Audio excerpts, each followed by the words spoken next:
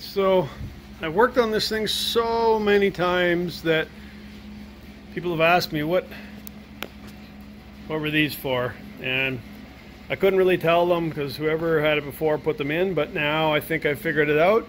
They're to put your nuts and bolts in because you work on it so much, got a place for them. So anyways, taking this out again, the battery box, trying to get at the spark plug that's here. The one up front's easy to get at. This is the one that's a pain. I'm going to see if I can heat this and mold this thing back, because it's in the way. That's just the exhaust duct for the clutch box. Just has an open end at the bottom and it goes up and around, just so you can go into the water to about here. That's it. But it vents up. That's the bottom of it there, the rubber. So I'm going to take the box off. I put new plugs, I put new spark plug caps on, and either they're not connecting properly or something else is the issue. I heard there was a bus bar issue back here on a connector, but that would cause more electrical issues as far as I'm concerned, but who knows. So anyways, gonna take the battery box back out and see if we can get at that spark plug cap, make sure it's in there right, and the fun continues. I don't know, well, spring is so far delayed, so it's been cold, and that's I got the heater on now. It's noisy here, but so got a little bit of time, but not much. Oh yeah, if you didn't notice, I put the box on, which I'm probably gonna have to take off again. I didn't make it easy to take off, but because I didn't think we'd be having to dig into this again. So that is another issue. It looks good, but don't run good.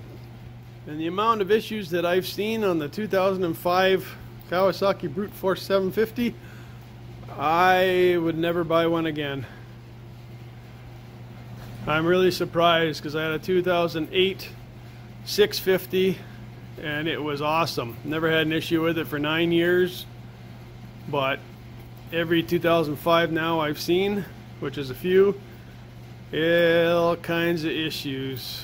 Issues. So we'll see if we can get this thing going. I don't know.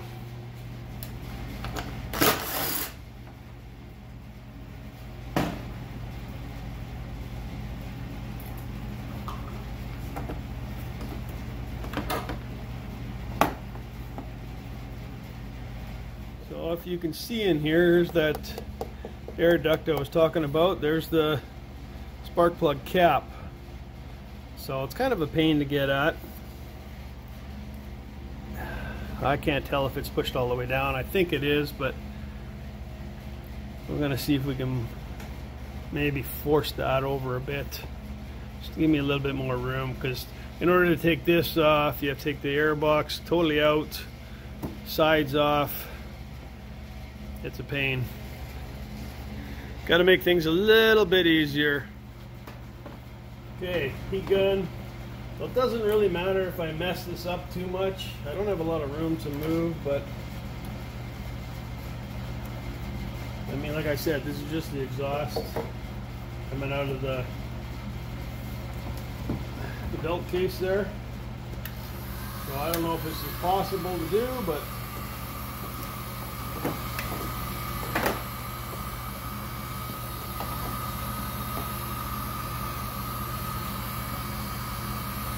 things we have to come up with to work on these stupid machines.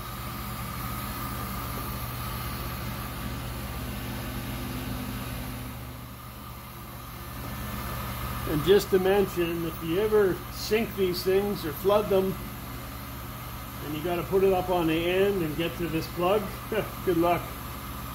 It's a tough one. This would make it so much easier too. I don't know why they couldn't reroute this somewhere else or move it up front, spin it around, have it up front or something, but somebody wasn't thinking. Okay, I somewhat heated it up. I'm just trying to mold it over further and let it cool, but I don't know if it's going to stay there. It looks like it will.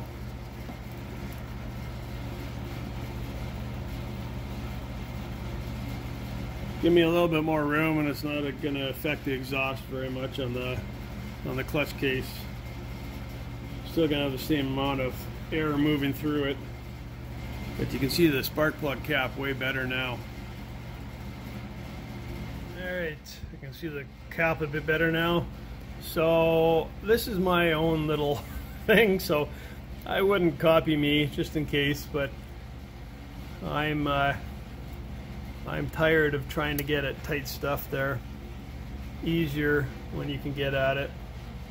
That makes it a little easier. I don't think it's going to affect anything, but don't do this unless you're like me and don't care.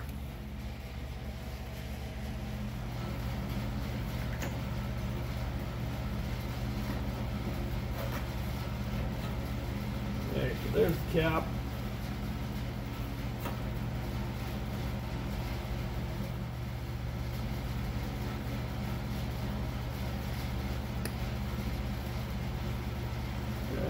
It's obviously been connected. So inside the cap there's a little, almost like a little screw sticking up, and you crank that in and it goes in against the wires here. So I cut the insulation back a little bit so it makes sure that it makes contact with the wires. And it looks like it was working the way it was supposed to. These caps are ridiculously expensive. By the time you're finished, they're like 40 bucks a cap. Just for that plastic piece. Ridiculous. Okay, see if I can make sure that it's down.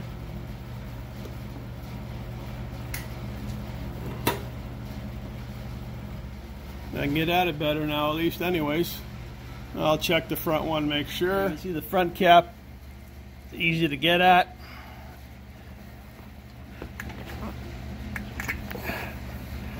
And I'll just make sure that that one's connected properly. Pretty sure it was.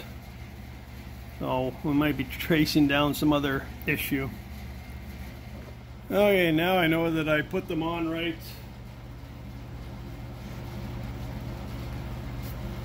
And this little tab back. Pull the wire.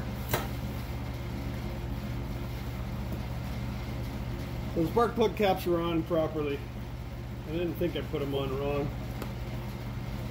So something else is causing an issue. We're going to have to take a look at that connector right here. I already got the battery off, so well, I guess we're going to have to take the back off unless I can bend it up or something. We'll have a look.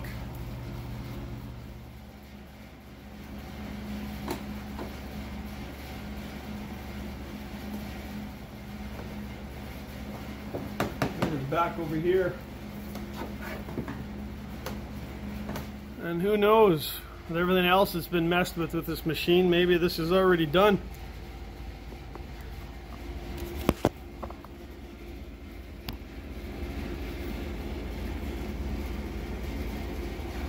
I see the harness in there. I don't see any connector though.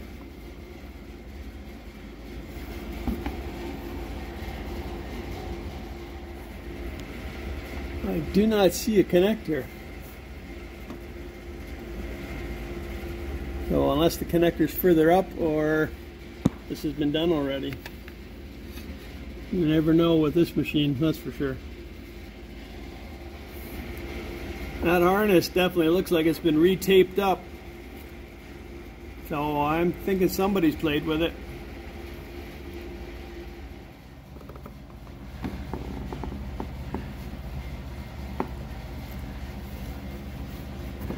I don't see any other connector anywhere.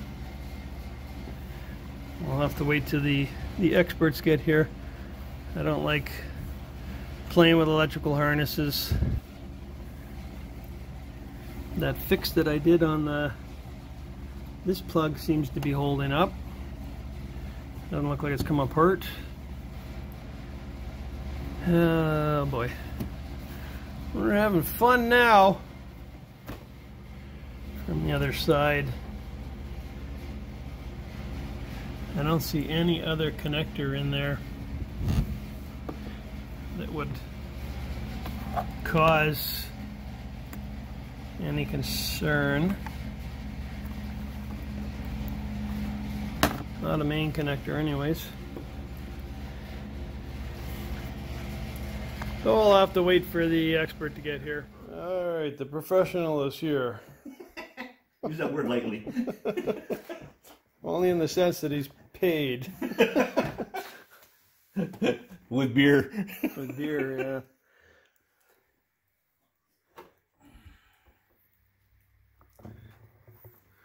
Well, since I changed the plug caps out, it's running even worse, so I'm not sure why, but how's that for new brute force POS? You want to crank it over just for a second there, Rob?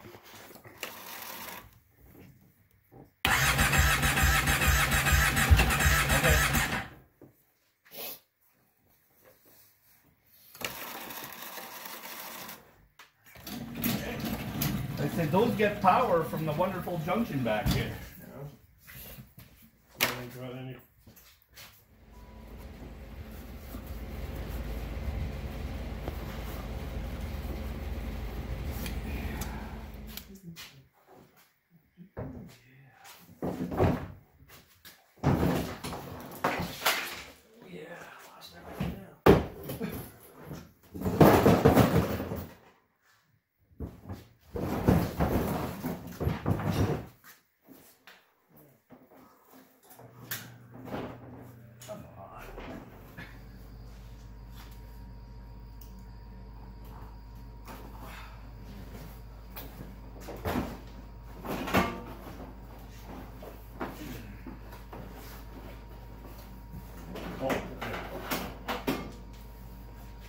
There, there's another piece of the, there, down, straight down. So they took the connector out and they just...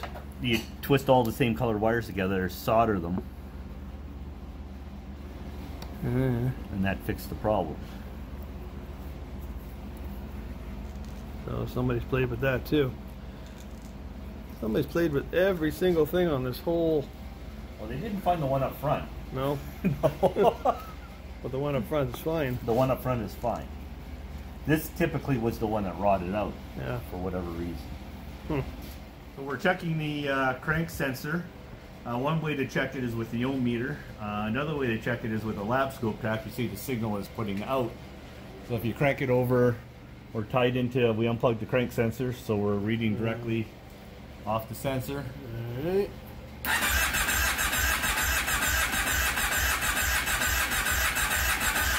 Got a heartbeat. It's got a heartbeat, exactly. So it's a good stable signal. So we know the crank sensor is putting out the signal to the CDI box. Too bad the rest of the bike's not stable.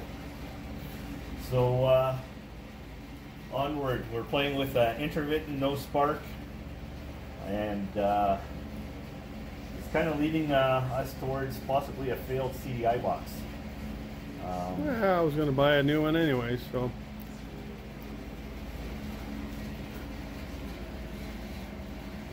That's where we're at right now. As long as that plug is working properly. Yeah.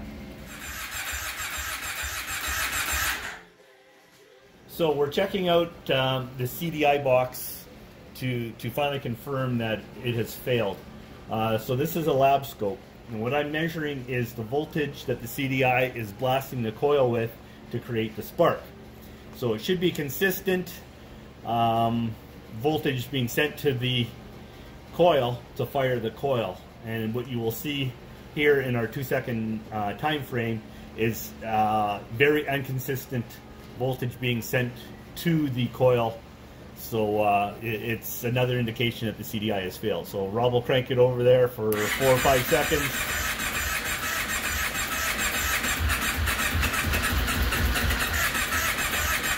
Okay, so as you can see, it's very inconsistent in the voltages being sent to the CDI.